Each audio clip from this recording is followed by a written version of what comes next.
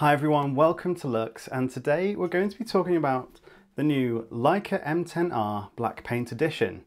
So I know that Leica cameras are kind of a niche, but they are interesting for pretty much every photographer, particularly those interested in the craft and using the cameras as a tool rather than just a digital box of specs. Leica released the M10-R Black Paint Edition recently, and it's kind of similar to what they already have in their range because it's functionally identical to the 40 megapixel color sensor Leica M10R.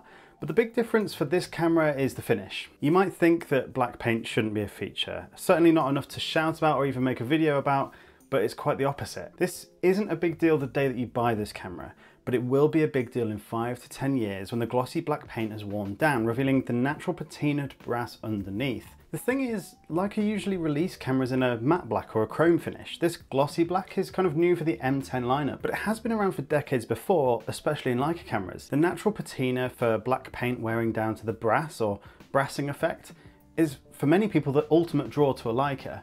It proves you've used it and not just had it on a shelf. It shows that not only is this Leica loved, it's loved specifically by you. The brassing on old Leicas is so iconic. Leica even released a limited 125 set run of the Leica MP.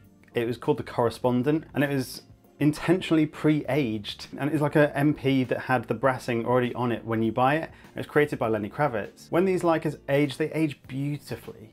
This camera isn't about today. It's about tomorrow and every day that you use it from then on. And the camera will wear all of the memories and scars of your adventures for many years to come. The only things that could provide more significance are the photos you're going to capture with this camera. Let me know your thoughts on this, and is it really worth the extra $300 for this black glossy paint edition? Let me know in the comments down below. Thanks for watching. See you next time.